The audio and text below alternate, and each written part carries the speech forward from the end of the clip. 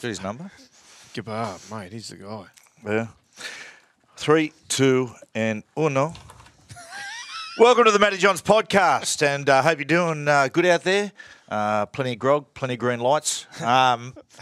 Kenty, Finchy, how you doing, boys? Good, Matty. Now, Kenty, in a minute we'll get to the Ivan Cleary interview on 360 last night, behind the scenes and how it happened, how your day unfolded after you wrote a scathing article. A scathing article. Unbelievable. And got him out and about. We'll talk about that. But Finchy, mate, last week you spent a few days in North Carolina shooting an ad with Allen Iverson. Yeah, I did, Matty. I was over in Charlotte with do a bit of work with PointsBet, and It's a good city. yeah, it was a nice city. I was only there for about 48 hours, but shot a commercial with Allen Iverson. That's enough. That can be enough. It's enough for me to get in trouble, Kenny. Good bloke, Allen Iverson. Yeah, he was. It was very down to earth.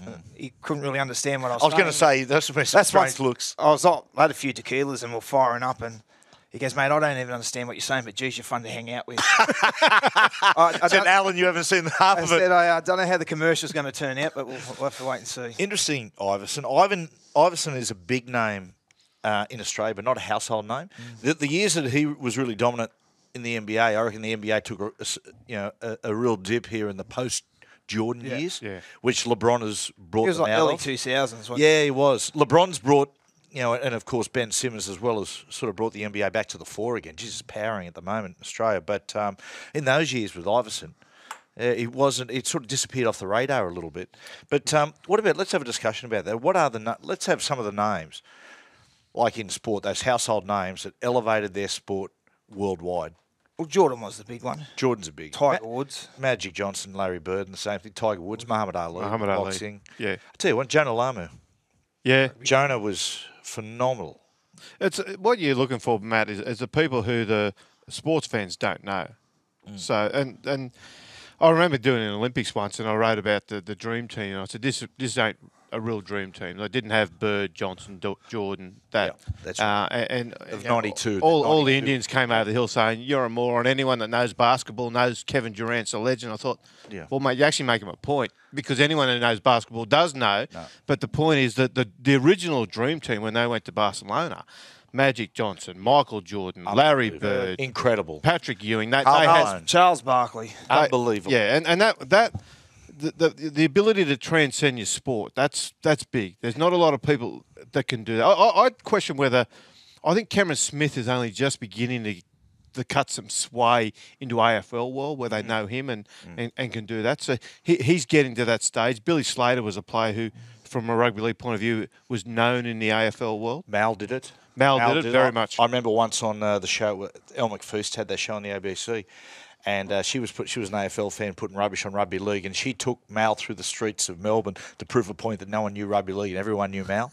But interesting about 92 Barcelona Olympics with the Dream Team, there was a constant war that used to go on between Isaiah Thomas and Michael Jordan. Yeah. It all started because in the first ever All-Star game, Isaiah Thomas with Magic Johnson froze Jordan out. And Jordan, the sort of guy that held a grudge, little things like in his life, like being benched as a high school player, always stuck with him his whole career. Where most people would go, mate, like, doesn't matter. Well, before the Bulls went on their run, yeah, the bad boys, the Detroit Pistons, they won. That's right. 2 titles in a row. I think it was maybe 90-91. Yes. And when they knocked them off to go through, I think, to the championships, Isaiah Thomas just walked off with seconds left and didn't shake Jordan. What really hurt Isaiah Thomas was a Chicago local. Yeah. So for him to go to Chicago to play the Bulls and be booed really hit him in the heart. But 92, Isaiah Thomas wasn't part of that team, Dream Team, because Jordan said to Chuck Daly, I'm in, but I'm not in if Isaiah's in. So make your choice. Yeah. And fair to say they made the right one. The top three as far as names elevated their sport, I've gone Muhammad Ali, Tiger Woods, and Pelé. I'm more of a Maradona man, but Pelé, there's no doubt what he did for soccer in America originally was phenomenal. Well, he was part of the original American competition. I think he was with the Comets over there. That's what, the Cosmos. New York Cosmos. New York Cosmos, that's them. George Best was at... he was maybe at the Florida team. Yeah, he was. Johan Cruyff was a few other clubs. Yeah, but Pelé was just a name that resonated. And you knew the name Pelé before you actually knew what he did. That's right, you did. You know, when he was You did. before you knew anything about him, he was just some famous guy, and then he was a famous soccer player, and then you began to figure Did he out be the what best ever soccer player? No, I think Maradona. For me, it's always Maradona. It's a debate, though. Yeah, it is. It's a debate. Maradona, if you look at 86 when he won in Mexico, is that the team around him, you know, when they went into that World Cup, there was no expectation. Even the Argentinian press said they're not going to go any good. Maradona carried him to that victory. Where Pelé played in great Brazil sides. Yeah. You know, Garrincha, Socrates, all these, Zico, I think was, Zico never won a World Cup, but some really great Brazilian soccer players where Maradona, which on Maradona, we like to give people tips. I went and saw the Maradona documentary last night. And I put it alongside When We Were Kings as I think the greatest sports documentary I've ever seen. I was sitting in the Cremorne Cinema, about 30 other people, and when the closing credits come down, everyone was just sitting there. Everyone just sat and everyone turned around and started talking about the movie. Was it just the whole career? Or it's a snapshot, Finchy. It's like an Italian love story between the city of Naples and Diego Armando Maradona. So you've got to understand, Naples, when Napoli bought him, they bought him from Barcelona. He never fitted in Barcelona. He had 2 seasons there, crippled with illness and had a really bad ankle injury, which a Basque player from Real Sociedad sort of cut him down. But he never fitted in. They always thought he's this upstart from the New World. But it fit perfectly with the city of Naples. The city of Naples is, you know, it's a very, very poor city. Maradona went there and sort of said, you know, I'm one of you. They were fighting relegation, and within a couple of years of him getting there, they're European champions. And you're just watching, you know, you're watching the whole story of Maradona, and and then how it turns bad in the city of Naples, you know, where he eliminates Italy in the 1990 World Cup semi-final in a penalty shootout, and the city turned against him. And it's, as I said before, Tough mate, situation. I know. What's he supposed to do? it's amazing, mate. He went from literally being a religious icon, Diego, to in the city of Naples, they're calling him the devil, and Satan is in Naples, and it was unbelievable, the backlash. But very, very interesting. Big day for you yesterday, Kenty. It began with you writing a story about Ivan Cleary that obviously stuck in his craw a little bit. And how did it come about that by sundown he's appearing on NRL 360? Yeah, look, there's different narratives in the game, Matt. There's the public stuff that's going on that everybody sees, and there's stuff that happens behind the scenes. And Ivan doesn't really, we all know he doesn't care much for the media, and he's never really shown an interest to do much in the media when he's coaching, and that's mostly fine. I think when you're copping $2 billion off broadcasters, there comes an obligation to pay it back. But I wrote the column after their performance on the weekend against Canterbury, where if you looked at the stats, you would think they should have won. Penrith won. Yeah. Because they ran for more metres. They made less tackles. They had more possession. They did all that. On stats, and you said if you hide the scoreline, look at the stats to say Penrith by 20 at least. Yeah. And so anyway, and we all know that Canterbury just hung on grimly and won the game through their defence. So I wrote a story about that, and I chipped Ivan about it, and it was a pretty solid. To be fair, it was a pretty solid crack. Got him on the way through. Got him. I did, and You don't miss too often. no, he rang me. He rang me yesterday, and he just said, "Mate, have we got a problem?" I said, "Yes, we have." And he said, "Is it personal?" I said, "Yes, it is." And we then banged on for about half an hour. At what point personal, Kenty? Well, just personal, the fact that I just don't think he respects, the fact that I take offence when he comes out and says, last year there's misinformation out there, and he basically blankets the entire media. There's misinformation out there about him leaving West to go to Penrith. Well, what ultimately happened? Okay. Now, at the time, he may not have decided in his mind, but certainly it was swirling around. Yeah. But to sit there and just basically have a crack at everybody, there's misinformation. I'm not talking about.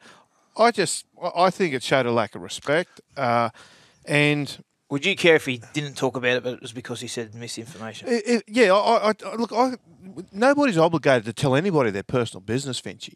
You're not obligated, but don't fire back. Don't sit there and say, mate, I can't talk about it. I don't want to talk about it. But don't get aggressive and come back and try and, those people you have an argument with, and it's often your wife. 9 out of 10 you're right, but the 1 out of 10 is the one they nail you on, and they just won't let that one go. Yeah, you know what I mean? I'm nodding along here. Yeah. Yes, I know. But, darling, I was just at a karaoke bar, seriously, with your young Even son. the broken clock's right twice a day. Yeah, but Good luck with that one. No, but I just thought that there were better ways to handle it. Back then, he probably should have got better advice. And anyway, but basically get the machine gun out and say the media's just writing all this stuff that's not true, when it was true. It became true. How was he when he turned up here at Fox? Yeah, so out of that, well, we had a good talk yesterday on the phone, and we sorted it all out, and we went through things like that. He didn't want to come on 360 this year because he said, I just don't want to talk to anybody. And I said, but your fans are asking. We get letters from the Penrith people, emails, text messages, all this. Give us a go. How, you blokes hate Penrith, you may get Ivan on. Well, Ivan didn't want to come on. And it was not... We didn't want to ask him anything hard. Like, obviously, he's had a horrible off-season with the West stuff, and then into the Penrith stuff that began the season. But there are ways you can still address your fans. There are ways you can handle it. And so, anyway, we just talked about it all through. We had, it was personal. There were some things that, obviously, out of respect to Ivan, he didn't want to talk about. But at the end of it, he said, look, mate, I don't want to fight. I just, and he's not that sort of guy. He is a good man. And so we got out of it, and he just said, look, I'll come on 360. Just let me know when. And I got into work. There'd been a few other phone calls made around. And we said, well, let's just get him on tonight. So I rang him up. That when you said, mate, tonight. No, he was okay. And to be honest, it was better to do it sooner rather than later. Yeah. Deal with it. It's done. And I said to him, mate, I'm not going to set you up here. Tonight's not going to be I'm not going to come guns blazing at you, but the questions will be there. You answer them how you want to answer them. And he said, look, ask me what you like. No subject was off limits. He obviously knew the types of questions that were coming. And out of it, I think he did himself, in many ways, a lot of favours last night, because he acted like an adult. When you wrote that article, did you think it was going to play out the way it did? I thought I'd get a phone call. Yeah, I was pretty sure I would. Hey, boys, retro round this week. I love it when we do this on Fox Sports, and the focus is the 70s. Finch, you weren't born in the 70s. No. Funny, the first grand final I remember watching as a kid, that I remember, Sydney grand final, was your dad's. Him winning St George over Parramatta. Drawn grand final. 1977, drawn grand final and win it on replay. That's the one I remember. Yeah. That's my first, They come back on the Tuesday, I think. Tuesday night, Come back Tuesday. 122-0, I think. The replay. What are your memories, Kenty, from the 70s? Some of your favourite memories? Oh, look, I remember a lot being woken up in the 78 Kangaroo Tour. My father would come in and wake me up at 2 a.m. or whatever it was at the time. Yeah, it was. Games about to start. And I dragged myself out of bed. You're dog tired when I was 8 years old. And you'd walk in. I'd always fall asleep in the second half. But I remember watching the game then. I remember falling in love with the likes of Tommy Rodonigas and the West. My mum and dad used to take myself and my brother to the West Parramatta games at Lidcombe Oval in the 70s. And it was great theatre. It was great theatre. You'd sit on the little bike track around Lidcombe Oval, and the Magpies were coming on in the late 70s. Roy Masters took over in 78, and they hated Manly clearly, but Parramatta were a pretty close second. And they used to just get into Ray Price, and Ray Price had this great theatre about him when he'd come on for the Eels, so that you'd be waiting for Parramatta. And everyone would be just waiting, and it's almost like he sensed the crowd. He would just burst out of the tunnel, and he'd do this with his arms, swing the arms, the windmill. Covered in Vaseline, and he just came out like a warrior. Yeah. He was just ready for the battle. That great shot in the cricket ground sheds where Ray Price after the Origin. Yeah. On the steps. What a player. And he was, and it just used to be on, and the game was rough and tough, and obviously the big one, I reckon, from the 70s, the one that everyone talks about is the Firebros and the Silvertails, and it's a complete invention of Roy Masters. There was as many Firebro houses in Manly as there were in western suburbs at the time. It's a really interesting thing to watch. If you get on YouTube, and it's 60 minutes to a story on Roy and the west side. It's always the flip. Yeah. It's the reverse of the story that was done on Four Corners, the expose. And Roy, he's sitting around how he would motivate the players, It's it all unbelievable. began, man. But Roy's brilliant at that. And it all began because before the 78 season, there's a documentary called Firebros and Silvertails. I've got a DVD of it. It's great to watch. Anyway, the NRL, or New South Wales League back then, is looking to expand. So they wanted to put a trial of Western Manly on down in Melbourne.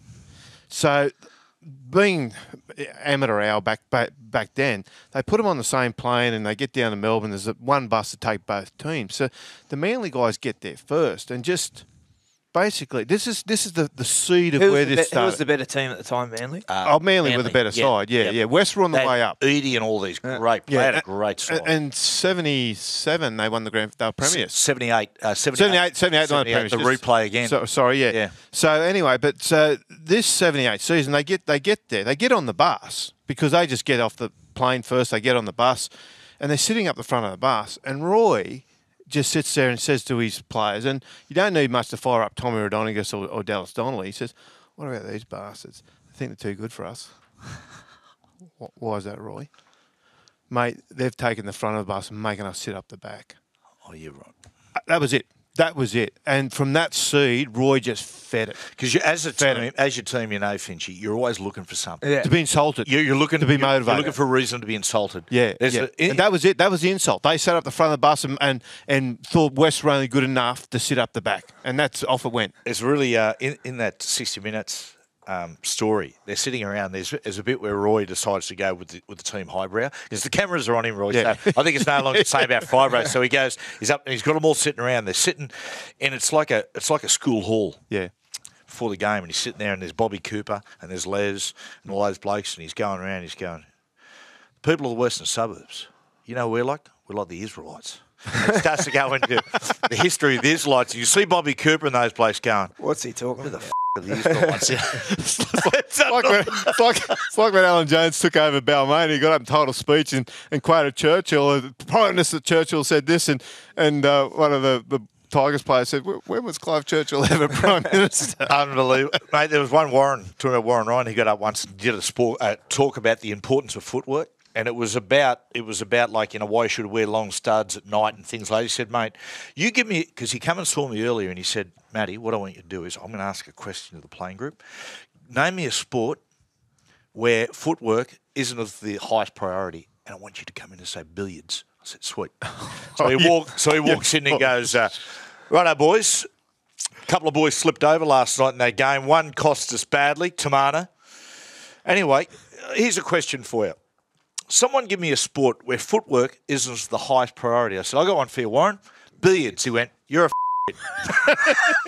He said, let me just quote, he said, the great Walter Lindrum. And he went on this long talk about Walter Lindrum and his breaks and how he'd use his footwork with billiards and everything. And at the end of this long talk, he said, any questions?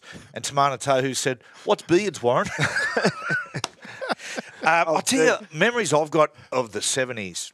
And my dad playing like my dad was funny. He was a bit of a prodigy coming through at Curry. You know, and he was one of the youngest players to play first grade there. He ended up moving to the arch rival Cessnock, which if you're up there in the coalfields mate, it's a big move. It's 10, 15 minutes away, but it's a big divide. It is. It's a life changer. He moved to Cessnock because they signed another lock forward from Sydney called Johnny Raper. Whoever he is. What happened to him? What did he ever do? Anyway, so the dad goes there. He had a couple of offers. He nearly went to Penrith, but said, nah. The Newcastle competition was really strong. It was really strong. Yeah. He nearly signed with Penrith because Dad's first ever game for Cessnock, they played Penrith in a trial game, right? And the old man squared off with Mike Stevenson, the great Great Britain hooker, and they got into a fight that spilled into the grandstand. And Stevenson apparently said after the game, mate, sign that young bloke. Anyway, the old man said, mate, Mum was pregnant with me. Mate, I'm too young to move to Sydney. And then a little later, he was going to go to the Dragons, but did his ACL. And I remember, I don't really remember Dad playing that well, but I remember in the late 70s watching him play, and Dad had lost all his mobility. Because, I mean, you do an ACL then, it was retirement. Yeah, you had scar, mate, 12 inches long. When he ended up getting it redone again, what they did, how they did his ACL back then, they just cut his medial and lateral ligament, stretched him and pinned him to the other side. So he used to, even years later, you'd be working down the pit and he'd just collapse. And he had no movement, couldn't run. But I remember my dad, like I'd run into people all the time, people would say how tough your dad was. And Dad said, Matt, I used to be a skillful player. I had good footwork. He said, but that robbed me of that. He said, so I was just angry. And I remember one day being at Peacock Field at Toronto. And watching Dad play, I was about 1978, 79, and watching Dad play against Macquarie, and Dad getting sent off for this vicious elbow on this bloke. And as Dad's coming off the field, he's attacked by two women with umbrellas. One of them was the wife of the bloke he knocked out. But, you know, I got my love of football from my old man. And up at Cessnock, in the town there, I reckon there were two institutions. There was rugby league, the Cessnock Go Winners, and the Catholic Church in those days. And I was taught I think it must have been about 1978, I got taught by a 70-year-old nun called Sister Bede. Sister Bede was a rugby league fanatic. And when Dad would later go on to coach Cessnock, she'd always call me up to the front of class. Matty, can I just have a talk to you about your homework? And we'd sit there for an hour and she'd talk about, why is your dad picking that guy and shouldn't he put him? And when Dad used to coach, she used to get up to the top of the convent and she used to be able to see Cessnock Sports Ground and she used to pray to St Patrick for the Cessnock Go Winners. Wow. But that's sort of, things like that, you don't get people like that anymore, do you? No. And the 70s were the era, Matt, but I think where rugby league really began to grow as a sport. Like it boomed in the 80s, but the foundations were set. I think. Did you have the Tweez? Yeah, that was I don't know if that was early 80s. It was more KB, I think, in 70. Yeah, but the way that the Parramatta, they were the fairy tale, came through and got on that great side with Cronin and Price and Ray Higgs way back then and got going, and you still had the greats. Ronnie Cooper was still playing then, and you had this era. The game transitioned. It got used to. It went from unlimited in the 60s to the 4-tackle rule for I think it was a 67 season, and then they quickly got into the 6-tackle, and that's when the game started to really challenge as a in the conscience of the wider public, and that's what rugby league has always got to do, and we should always be striving to reach those people who know enough about the game to sort of look over it, but don't want to go to a game, don't want to follow a team, and the rest of it.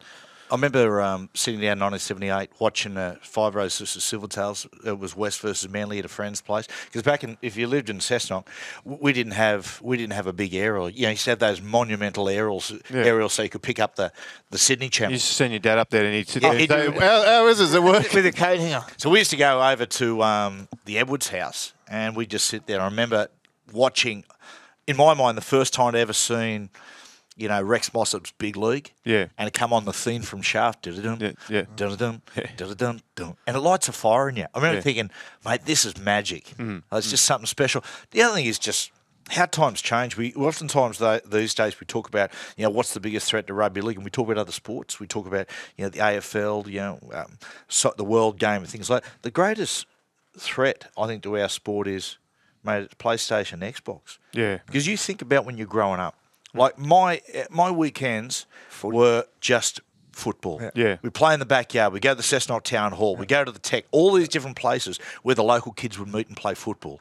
Or play cricket during the summer. Well, Matty, the thing you look at the newspaper industry, but in the 70s, the 60s, all those years, 3 sports sold your paper back then. You had cricket, you had racing, you had rugby league. That was it. Whereas now you've got. It's everything times 2 because you've got the women's game as well, the women's version of whatever sport it is, but you've got all the other sports that need to be covered. And I was watching the baseball the other day, earlier in the week, and the Cubs were playing, and they actually put an advertisement out there to don't retire. I think it's called. They've got some scheme called Don't Retire Early or something like that, which is basically aimed at kids who are getting to 10, 12, 13 years old. Stop playing sport. So they're trying to keep these kids in sport because they're getting to an age where the PlayStation takes over. Yeah. They want to hang out with their mates. They don't want to go to organised sport any longer. So that's an American problem as well, but clearly it's a problem here. And you don't see kids playing. I never drive past. I live at Lilyfield. You never drive past the local oval and just see kids out playing in the afternoon. Yeah. You'd be there till the old man would call you in when the sun went. Street lights came on. Yeah. Mate, all right, time to come in. Well, in the 70s, you're talking about Pong. As far as video games, Pong. Pong from Nintendo or Atari. One of those. Look at the video games now. Where we're going to be in another 30 years' time. Unbelievable. Well, James Graham's automatic robots will be actually playing the game and refereeing the game. There you go. Boys, just back to Clubland. Melbourne Storm versus Brisbane, that game last week. I was up at the game live. The Storm have what they call a parents' weekend, Finchy, Yep. So one weekend they pick and they fly all the parents up, put the accommodation, parents all have dinner together and things like that. Before we talk about the game, a funny moment. The Storm have they've got two welfare officers, Brian Phelan and a fella called Andrew Blowers. Now, people who know rugby union know Andrew Blowers is an All Black legend. And Andrew Blowers, how he became involved with the Melbourne Storm. Frank Panisi is a football manager. Frank, after being involved with Manly and the Kangaroos in the mid-90s, he went to French rugby. He was on the coaching staff of the Springboks during a World Cup and went and coached in England in the Heineken Premiership with Northampton. He got to know Andrew Blowers and invited him back. And, mate, he was such a great guy, Andrew, and said, mate, we've got a job for you at the Storm if you ever want one. So he does that. So a couple of weeks ago on our Sunday show, remember when Cameron Smith did his 400th game? Yeah. And the cut, there was Brandon Smith, the Bromwich boys, Nelson, the Suffolk Solomon. They were all in there doing the haka, and Andrew's amongst them. And I don't know what I was thinking, but I went and look, and for people who don't know, that's All Black legend Andrew Flowers. Anyway, it's become a running joke amongst his mate that I couldn't get his name right. So we arrive up there, and you're going for the team dinner with all the parents. And as he's going in, he's, Matty, how you going, mate? Andrew Flowers, you bastard, chat. And he goes, oh, mate, look, all the parents are wearing stickers. Mate, I'll bang one on you and just put it on. Well, for nearly the whole dinner, people were sort of double checking on me, and they were going, "Oh, mate, is Matt coming up?" And I'm going, "Yeah, well, and I'm sort of letting it go, going, "Oh, here we how embarrassing." People think I'm Joey. I go to Suncorp Stadium, people are going, "Joey, how you going?" I end up going to the toilet in the second half, and as I'm washing my hands, look, he's put Andrew Johns on there. What about the watching that game live? It just shows you the difference between where the Storm are at and where the Broncos are at. It was hardened professionals against a team of young blokes trying to find their way. They left, I reckon, 4 tries out there as well, the Storm. Yeah, they did. It could have been a lot worse. You know, one of the things that was really clear, that I was sitting with my wife, and I said, mate, the Broncos are having a real dip here. When the Storm were leading 6-0, if it was a long period in the game, it was 6-0, the Broncos are having a real dip. But when Melbourne scored again to make it 12-0, you could see the young Broncos, and we've all been there as young players when you're playing a great side. Suddenly, mate, you could see the eyes start rolling in the back of their head. It's a bridge too far. And they're gone. Yeah. And what they start, you could see the way they played from that point on. It was like, mate, I hope this doesn't get to 60. Yeah. It was self-preservation. Yeah. Geez, mate, we've seen before, they need a playmaker. They need a leader so bad. The X Factor too. They've always had an X Factor player. Alfie, Kevy, Pearl. Well, they've probably got that in their forwards at the moment. Hodjo. In by Pangai is their X Factor. But you're right, mate. They've got nobody to pull them together and say, guys, this is what you need to do to win. Yeah. They need that player. The James Graham player at St George Illawarra now, who says this is what we do. Imagine putting James Graham into that pack with all those young blokes. What it would teach them. Yeah, and they do need somebody like that. But the Broncos, I tell you what, it's interesting watching where they're at and how far their football has disintegrated this season. I expected a slow start because it's going to take a little bit of teething problems to get used to Seabold's version of footy and how he likes to play it against Bennett, who's a very simple coach, very simple principles in his game. Seabold's complicated, but they just haven't got there. And in fact, they're actually going backwards now. And Matt, you talk about getting a leader in and a playmaker. They're spending so much money in their cap just shoring up, the likes of Lodge, Pangai, Lodge, Haas, those guys. That's right. That there's no money there to get a quality player in. I mean, it's going to be a slow build for the Broncos. The Jimmy Maloney conversation, why won't you get him for 12 months? Yeah, Jim. They should have got him. Here's a question for you, right? Cooper Cronk, mate, he's made a home. He's got a home now in Sydney with Tara, and he's happy. He's going to have an ongoing job with the Roosters, I dare say, with the coaching staff. Cooper Cronk for 1 year. If it, what would you pay Cooper Cronk to go there for 12 months? They wouldn't have the money in the cap. No. They'd have to release a quality player. Imagine they release a few. Imagine if Cooper Cronk banged on the door of the Broncos and said, Soeps, I want to return home for 12 months. Wouldn't mind living in Brisbane. 1.6 for 12 months. I don't think he'd do it. Nah. No, but if he did, if you were Anthony Seibold. But is that the Band-Aid? Yeah. Well, it's what he can teach. I mean, sometimes we talk about circuit breakers. It's when you bring a person in. I'll give you an example. 2004, Manly coming out of the Northern Eagles experiment had some really lean years. Had Peter Sharp as a coach. Even when Des first took over, they had some tough years. Des gets Ben Kennedy from Newcastle, brings him across. It was a great move for BK, even better for Manly. BK just changed the culture there. He taught all these young blokes. They had this talented young group, had the Watmo, had the Stewart brothers, all these young guys coming in, but they didn't know how to win. And the boys tell the story about BK. He taught them how to train, taught them how to do extras, but even he was great for Des, because Des would come in after the game and go, righto, boys, there's our protein shakes and all that. And they reckon BK go, Des, we're men. Bring the beers in. Yeah. Right. We'll try. We're going to train hard tomorrow. We'll train hard the day after that, mate. We'll square the ledger. Let us enjoy a beer. And Des is like, okay, I get it. Yeah. You know what I mean? Like, well, then when he left, didn't they? They won they made two two grand finals in a row. They won two. The year he retired in 2006, BK. They made the grand final in 2007, lost to Melbourne, then belted Manly in 2008. So won again in 2011. That's the sort of player that a Brisbane needs, and there's no doubt. There's not a lot around, mate. Because, no, there's not. Like a good example is, But they've always had so many players coming through up there in Brisbane. Every kid in Queensland always wanted to play for the Broncos. Yeah, everyone wanted to play. That's one of the things. Everyone wanted to play for the Broncos. Last week, Cameron Smith. How did the Broncos, mate? Cameron, the Broncos. Well, when you come through, he goes, Matty, I went to all their home games, never missed a game. Broncos are both blessed and cursed with a massive catchment, which makes it hard to go fishing to get the right kids. They identify kids at 15, 16, 17. Sometimes these kids, when they're 20, there's other blokes that they haven't had their eyes on. They just go through the roof. They end up in Melbourne, or end up at the Cowboys, or end up at all these other clubs. And that was the case with Cameron. Well, not only Cameron, they missed Cameron, Billy, and Cooper at the same yeearling sale, essentially. Yeah, they did. And Cameron was saying some of his good mates were given Broncos scholarships and Broncos tracksuits, and he said, it used to just burn on me. That's why I asked him. I said, is it a coincidence you always play your best football against Brisbane? I was expecting him to go, oh, no, Matty. And he went, no, it's not a coincidence. I saved my best for him. And he did it again the other night. Just the other Queensland side, the other two are having a difficult. Cowboys are having a difficult season, but the Titans last week, Finchy, you were really strong after the game against the game of the Roosters. You just didn't think they. Yeah, I just see no fight in them. No fire. No. Justin Holbrook, he'll be over there going, well, we know it's a massive job, but he's got to go in and do something first. Yeah. Look, what does he do? Everyone first? plays bad. Geez, I was in a 15-year form slump, but I tried my ass off every week. Yeah. You just don't see effort. And I shouldn't say for all my.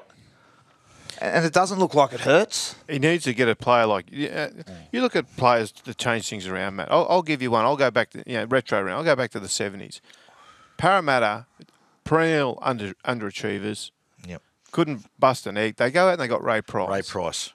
Wow. Ray Price turned up in 1976. Yep. Eels go to the grand final. Yep. Admittedly, they lost. His first 2 years at Parramatta, 76, 77, grand final based years, but lost. But in his 11 seasons at Parramatta, all 4 premierships at Parramatta won, he played in, and 3 other grand finals. Seven grand finals in 11 seasons at Parramatta. What happens when he walks out? Then he leaves the club. And let's remember, him and Mick Cronin retired at the end of 86, but they kept Kenny, they kept Sterling, they kept Ella, they kept Growth, they kept Bugden, they kept Liebert, they kept Mosley, they kept Peter Wynn, they kept all those players. They brought in Bob Linder to replace Ray Price. They brought up Mick Erickson to replace Cronin. Couldn't make the semis. What, in 87? 88, 89, 90, 91, couldn't make the semis. The rest of Brett Kenny and Peter Sterling's career did not make the semis. Yep. Yeah. Malcolm really at Manly. Never won a competition. They bring Malcolm over from Castleford, a pathological winner. They win 72-73. Yeah. I just think they need leaders up there at the Titans. You can have whatever coach you want. If the teammates aren't keeping each other accountable, it doesn't matter who your coach is. Can I make a point? It does not matter who your coach is. Finchy, we've spoken about like our time at Newcastle when your dad was there. When they brought Malcolm really in as coach, Malcolm just didn't make Manly into winners. He did it with Newcastle because when he came in, like we were trying. Under David Waite and those previous, we were trying. And we thought we thought we were giving it everything we had. Yeah. So Malcolm arrives and he goes, righto, what we're going to do, mate, fitness regime. For the first month, we just went straight to Broadmeadow Racecourse. Remember that? Yep. And he put us at the 1,800 metre mark, and it was a foot race to the finishing post where he would stand there in these dark sunglasses like Cool Hand Luke and just stand there with no expression, wouldn't talk to anyone, and just watch who was winning. And, mate, we were going as hard as I've ever trained. 2 weeks after he arrives, and 2 weeks after this training, the hardest training I've ever done, he writes a personal letter to all the first grade players and says, I feel like jumping on a plane back to Castleford. I thought I'd come to a team that wanted to win. The way you guys train doesn't tell me you want to win. So everyone got together and went, is he serious? Suddenly training went to the next level. And Who started that, though? What player said, you know what, maybe it's us? Yeah. After you got past that initial, is he serious? What player said, you know what, guys, maybe it is us? It was probably Chief. Yeah. Joey and Chief were the yin-yang. Yeah. When we go on pre-season camps, right, we do those. We had us on army camps. Not as hard as the Melbourne Storm, anything like that, but enough to make us uncomfortable. And Joey is always going, what the f*** has this got to do with football? And Chief would say, come on, let's just knuckle down. Yeah. But he'd still go on. You'd have a whinge about it, then probably go, and do go it better than anyone. Yeah. But that's... And I think he's won 9 straight, didn't you, to start the 95? Yeah, we did. And the point about it is, Finchy, is that if you ask, like, they'll hear your comment saying, mate, for me, it doesn't look... They'll go, no, we're out there trying. They think they're giving it all they've got. Yeah, but... You know, they think they are. They just... Sometimes it takes someone to get there to squeeze, what you're capable of out of you. But what you're looking for there, mate, I think it was Paul Crawley wrote the story after the game, and he compared the two halfbacks. You've got Ash Taylor coming back, both halfbacks on $1 million. Yep. Ash Taylor, Cooper Cronk. Ash Taylor coming back into the side. Cooper Cronk not only scored his 100th try, but he saved a try. His efforts saved 100. Yeah, and Trent Robinson said that after the game. For every try he scored, he saved one. And his efforts off the ball, just efforts. I'm not talking about the class or the intellect side of it. I'm just talking about busting your ass and going and just supporting the mate, supporting your teammate. His efforts there were tremendous. The other bloke, who admittedly is coming back and trying to find it, but the first thing when you're trying to get your form back is you've got to address your effort. Yeah. And it's just not... They haven't been taught, the Titans, about effort off the ball, about helping your teammate. Look, Cooper Cronk... The Cronk try. Yeah. You see the Cronk try? Yeah. The Cronk try where they did that. Inside. They did, mate, on that, the Roosters did some beautiful little synchronised pieces. The him and Keary... Combinations, the greatest combinations are hitting they're hitting their peak when they can play these synchronised little plays at top speed and make it look like it's coming to nothing. Like, geez, that's turned out well, but really it's a plan. But there was one where Cooper's gone, whoop, look one way, shot it back to the other side to Keary. Keary's gone out and gone bang. Ash, on that play, went out at Cooper, and then when Cooper threw it back, went, done. Boom, caught him back on that inside ball. Yeah. There's just those. That's exactly what we're talking about. Yeah, and that's it. And that's, if you're Holbrook, you bring them back. First thing he does, to me, just flogs them. Yeah. He just flogs them. I think the whole club has got it backwards. Cooper Cronk's earned probably his biggest paycheck in his last few years of his career. Yeah. After he's played tests, origins, won grand finals. There's blokes up there who've got big paychecks on what they potentially could do. Potential. But there's players that they've bought, and good luck to them. There's nothing wrong.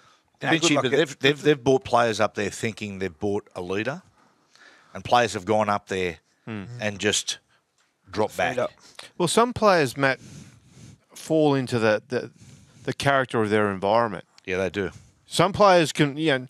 Again, we talked to James Graham. I was talking to Paul McGregor yesterday, and he said, mate, you know what I love most about him?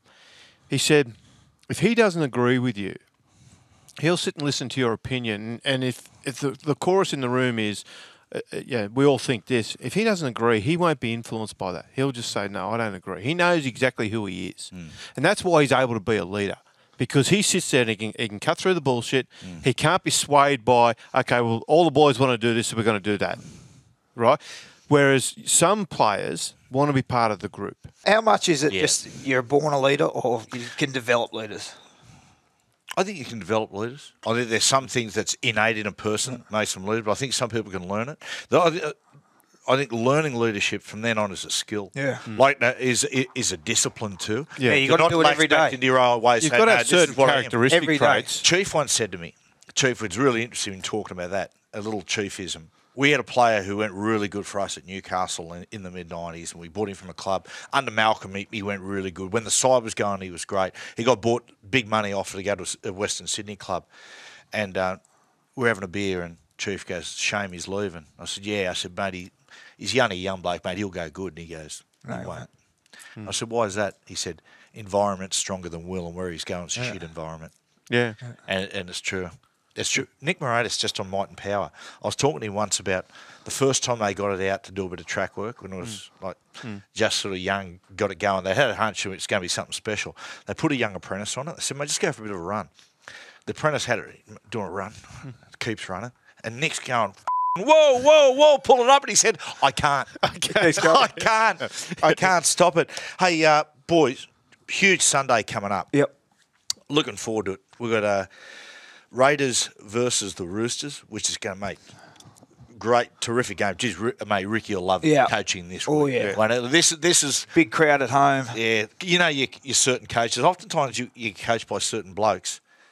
And when you're playing the bottom sides, they're really irritable. And when when you're playing against the teams at the top of the table, like you see them. He'll have an up stick. He'll have an up. And I think it'll be all about no one's give us a chance. Yeah. You know, we've been in the top 4 year, or no one's talking about it. They still doubt us. You know, they're ready to kick it. The siege mentality. He does it fantastic. You know, the players are happy down there. Respect to Josh Hodgson. They love him playing under him. He'll have them fired up. And South versus Melbourne, same day. Jesus, big one. With Sam. With Sam. And the interesting Against all odds. The interesting thing too is these teams are probably going to come against each other in the finals. Mate, what is so you're having a look at what... It's one of the great rivalries, Bellamy versus Bennett, isn't it? Like, I love the story. Like, those two have competed against each other for 30-odd years now. When Don Ferner brought Wayne to the Raiders in 87, there's a story that Wayne, as he did at Brisbane, wherever he goes, designs this hardcore, 9K, 10K run, whatever it is. And he did one at the Raiders. And they said that Bellyache wasn't taking part in the early ones. Bellyache had an Achilles problem or a calf problem or something. He couldn't train. Anyway, what he did, Wayne, as was for most of the part at the Broncos, Wayne would set the run and he would win the run every time. He used to practice for it secretly. He used to practice so. And he said they do it every Saturday, and every Saturday Wayne would win. Yeah. But this certain day, Wayne's running it, and behind him you can hear this tap, tap, tap, tap, tap, tap, tap. It's sound he's never heard. There's someone breathing down his neck, and he turns around. It's Bellyache. It's the first time he's run it. And Bellyache, and the harder Wayne ran, the more Bellyache just took off and went past him. And there's a question, and then from there, I mean, they formed a bond there. He always had great respect for Bellyache. He took Bellyache to the Broncos with him as a strength and conditioner, his assistant coach.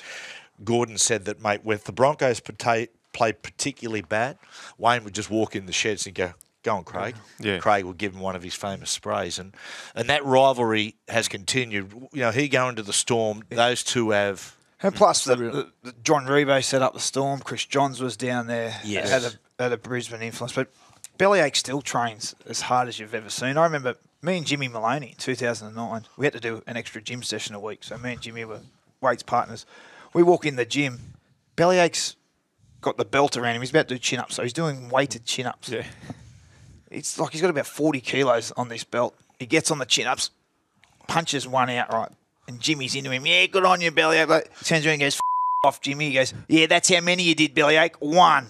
And he was just up again doing these weighted chin-ups. Mate, I thought he was going to have a heart attack. It's like, mate, what? I saw him one day on the treadmill there. Because that's one of the things, synonymous, when you walk Just to the running. Melbourne Storm headquarters, you always hear a treadmill going, and it's Bellyache just pumping it out on the treadmill. And one day he had a piece of foam under one of his feet, about that thick. And I said to the physio, what's going on? She said, no, his Achilles is shot. He shouldn't be running. But I put that under there because he insists. That's how he starts his day every week. Yeah. Unbelievable. Great work. Unbelievable. Fellas, Kalyn Ponga, $6 million for 4 years. That's what the management is after. Kenty, has there been any movement or word out of Newcastle where it's going to... No, there hasn't been any movement. I mean, they can't afford to not pick it up. They're pretty. Yeah, look, there'll be a negotiation, obviously, but it'll be close. I don't know if it'll be quite that high. That's Kalyn's demand. It's a lot, isn't it? Well, it is, Finch. But you know what? A few years back, another bloke signed a 10-year, $10 million contract at the Cowboys, and we all looked back and went, what? But look at it now. It's good business now. It's starting to look like a good buy. Even when they bought Ponga. They bought Ponga and they paid, everybody at the time said, mate, you've paid way cheap, too much for a kid. Bargain. But you look now and you think, gee, they got him cheap. 18 months after that, it started to look dangerously low. Yeah. If you've got a player too much below his market, you're going, oh, mate, this kid might go. And let's remember, Matt, the $6 million over the 4 years is also a bit of a top up for the last couple of years of the current contract, where they did get into. Yes. In hindsight, they got. It was a great negotiation for Newcastle. Yeah, but they took a punt at the time. They did. They did. And ideally, you talk about the Titans. Ideally, Finchy, that's how it works. When you sign a contract, it looks like the player is getting too much money, and by the end of the contract, it looks like the club got him cheap. Good deal. That's a good deal for both parties there. Whereas the poor old Titans, they're paying, and the Titans have. I remember too much. when Kalyn signed, I spoke to Bedsy. I said, mate, it's a lot of money. He goes, I spoke to him. He's a terrific kid. He said that's when he was sealed. When he spoke to Kalyn, he said it's worth it because he's a great kid. Yeah, he's got a great work ethic. And mate, he's level-headed. And the trick is to keep it though. And the family were all into. Yeah. That's what enticed Newcastle. Like the whole family, his father Andre, they all said, mate, the whole family's moving there. Yeah. We're all in for the city. What other players? What other players would you sign?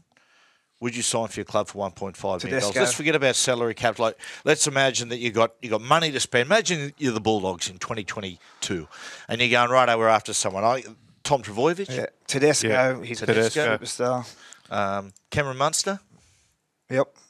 Well, here's one. I said it before with Cooper Cronk. What about, I asked Cameron Smith last week, you're definitely playing 2020? Yes. If you feel good in 2020, would you go again? And he goes, yeah, I think I could. Would you sign a Cameron Smith, if you were a Broncos or a Titans, would you sign a Cameron Smith for 1.5 for one season? Just say, come and teach us how to win. Absolutely. Yeah. I still think, look, he's still the most influential player in the game. I totally agree. And there is no indication physically that he is diminished in any way. Yeah. So that's the important part. You don't look at anything. Mate, he's still going well, but he wasn't what he was 3 years ago. And he's earning every cent from Monday to Sunday. Sure is. Every day. Don't think the Storm will let him go, though. No, but I'll tell you the other thing, though. I got offered 1.5 1 year. It was just in Rupiah, unfortunately. Lira. Italian lira. But the other thing is, whether history repeats here, Matt, Cameron Smith was going to leave and go to the Raiders, which he told you. 2003. Except then, was it Swain that ended up leaving? Swain. He ended up leaving? Swain went to Hull. Yeah. What happens to Brandon Smith if Cameron continues to play? Well, what about young Harry Grant? Harry Grant. They are just loaded with young hookers there. So this is where the Storm are going to have a problem. Soon someone going to say they can't afford to keep three of them. So let's just pick one here and have a dip. And I tell you, there's a few clubs will be desperate for a quality dummy half. Young Harry Grant at the Sunshine Coast, he'll win the Queensland Cup Player of the Year by 20 points or something. Oh, really? That's how dominant. You're a huge rap on him. I haven't seen him play, but they speak very highly of him in Melbourne. From a great family. Great family. His dad was an old player. His dad played rugby league in France, so they're a rugby league family. Yep. Good family. Mate, he's a really down-to-earth kid. He's got good acceleration. He's skillful. And he's tough. Ticks it all. And he's come through. He's had 3 years now in that Melbourne system. By the time he actually, gets I reckon he'll get a taste before the end of the year. I think they'll give him a bit of a go in some way, shape or form. But the other good thing about it is that Melbourne haven't blooded him at 19 years of age or 18 years of age. By the time he gets to first grade, your old man used to say all the time, because Newcastle was stockpile full of halves, he goes, don't worry about it. The longer it takes you to get there, the longer you'll be there. Yeah. You want to be Right up. Let's do our hypothetical of the week. Because 2 weeks ago, we did a hypothetical. How would the future pan out if Benny Elias kicked the field goal in the 89 grand final and the Tigers won? Of course, things like Blocker would be the boss of Fox Sports, Benny, the president of Australia, Ricky Stewart, Garbo and Queanbeyan, Kevin Hardwick, who knows, Oxford Scholar, who knows. He does pretty good for himself, Kevin Hardwick, around the Northern Beaches. But this week's hypothetical. In 2003, Craig Bellamy was interviewed for the Canberra Raiders job but missed out. What would have happened if Craig Bellamy had got the Raiders job? Josh Dugan would be the member for Queanbeyan. Well, you look at that. At the end of 2002, I was in the Canberra team at the time. We finished 8th. Yep. We get knocked out by the Warriors in the first week of the semis. Yeah. The Storm finish 9th. We beat them in the last round in 2002 to get 8th position. They finished 10th. 10th. Yep. Manly finished 9th. Yes. So Canberra and Melbourne were at similar positions where their clubs were. 2003, they come 5th, then 6th, 6th, and then away they go. So clubs were both at a similar position. I've had to think about this. Bellamy gets the Raiders job. Bellamy wins 2 comps with the Raiders. The Storm, meanwhile, keep Mark Murray for a few years till they bite the bullet and bring Wayne Bennett to the Storm. Bellamy, after success at Canberra, goes to the Dragons, wins a comp, then goes to South, which means this week, in our hypothetical universe, Craig Bellamy's Bunnies are against Wayne Bennett's Melbourne Storm. The Storm win, and Craig complains about the Storm's wrestling tactics. There you go. Enjoy your week, boys. Too much wrestle. This has been a Fox Sports production.